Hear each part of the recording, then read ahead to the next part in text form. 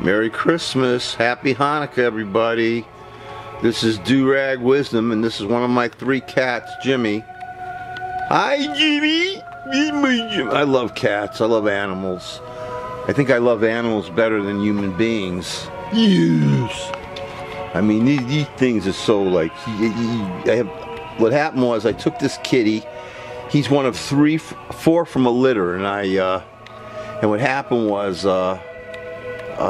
I knew the mother.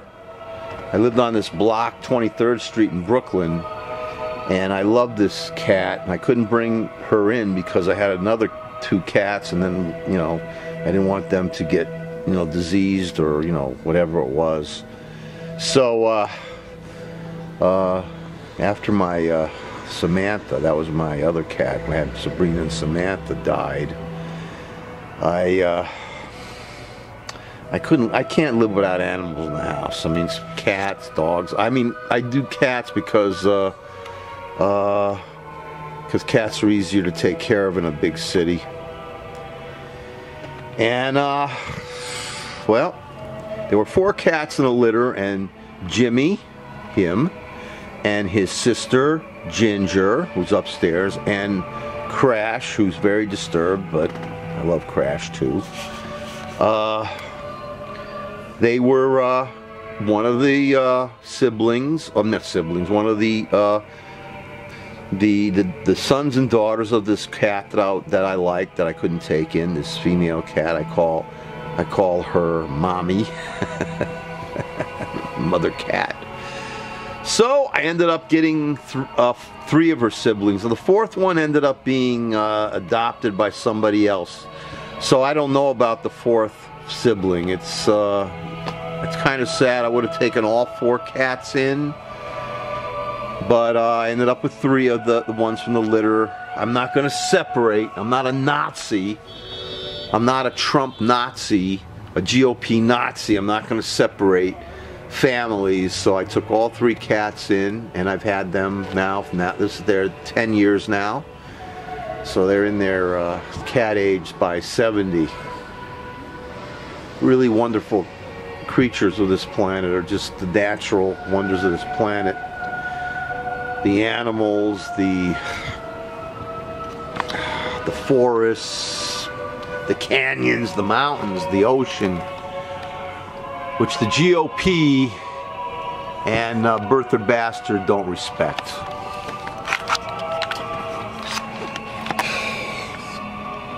Anyways, today is the first day of Hanukkah, and it's Christmas. And I guess I'm politically correct in a certain way. I mean, I don't have a problem with saying I'm an atheist, a Jewish member, a member of the Jewish tribe, and I'm a Zionist. I mean, when I say Zionist, I support Zionism, and I support Jewish settlements in all the land of Israel. But I'm an American. I was born here, paid taxes here. My parents died here. They suffered here. My father fought in the Second World War, mortal combat, came back damaged beyond belief. So I owe my first move to this country with the faith that no matter who's president of this country, Israel will do what it has to protect itself from its enemies. Religious enemies, because that's what it's all about in the Middle East. It's about religious hatred. I guess if they were all atheists, maybe they'd get along, I suppose. But, you know, I have to say that the Islamic religion and the Jewish religion have a lot in common. The Jews have kashrut, kosher, and they have, I forget, they have their own kosher also. And I've had a few drinks, I'm sorry, I mean, because I forgot. Drinking and so, like that, so you know.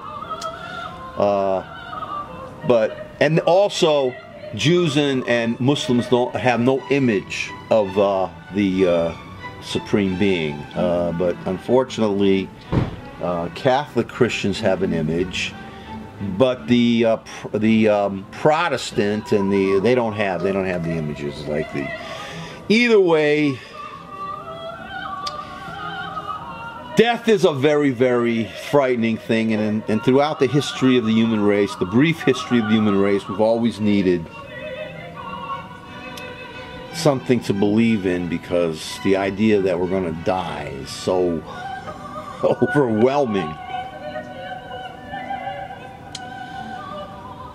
I'm sorry to say that I can't celebrate the holiday season, because this country has nominated a hate monger.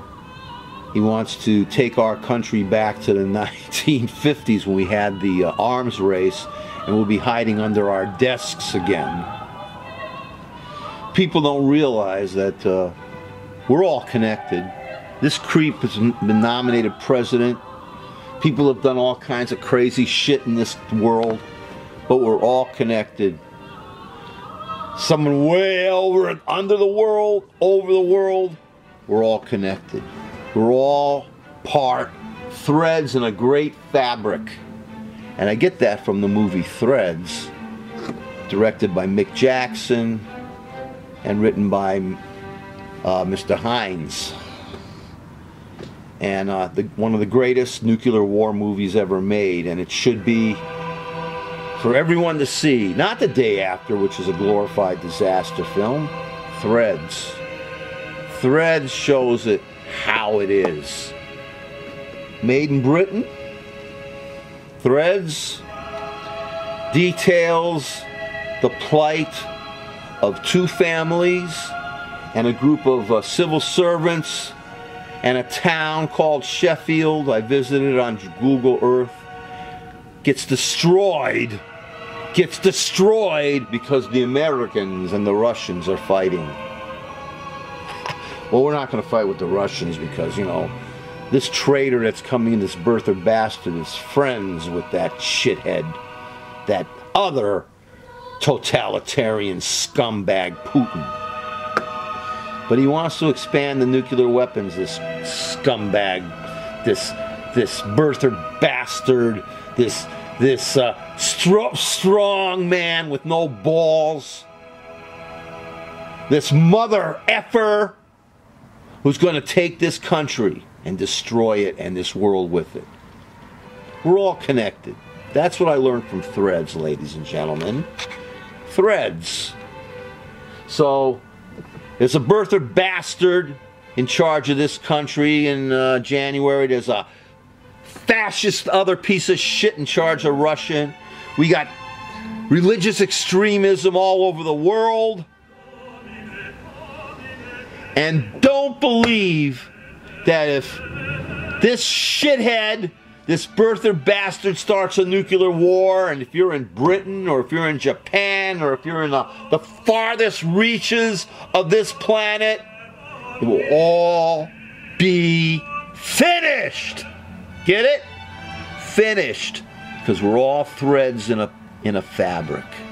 And I learned that from this movie Threads, which now is being held hostage by the BBC in England. You can't get that. The movie's only available on Region 2, not Region 1. It should be available for everyone, this movie Threads, and it should be in a director's format, a director's cut, and it should have commentary. It's one of the most important movies ever made since Citizen Kane. And now that this stupid country has put a son of a whore, a birther bastard, into the Oval Office, make no mistake, ladies and gentlemen of the world, it is bad for everyone. When are we going to all get along? When are we going to all live together in peace on this little hunk of rock? When are we going to do it? When? Does the entire human race have to die before this planet has peace? Merry Christmas, Happy Hanukkah for you, but not for me, until the scum, the fascist GOP scum and the Democratic hypocrites, the Democratic Party corporate hypocrites, until Donald Birther Bastard Trump is flushed down the toilet of history. It will not be any holiday for me. Because I want to leave this planet pure. I want to leave it pristine for the next generation. And so far, my generation is leaving the next generation with shit. So that we can continue the cycle of pain and anguish and destruction. When are we all going to wake the fuck up?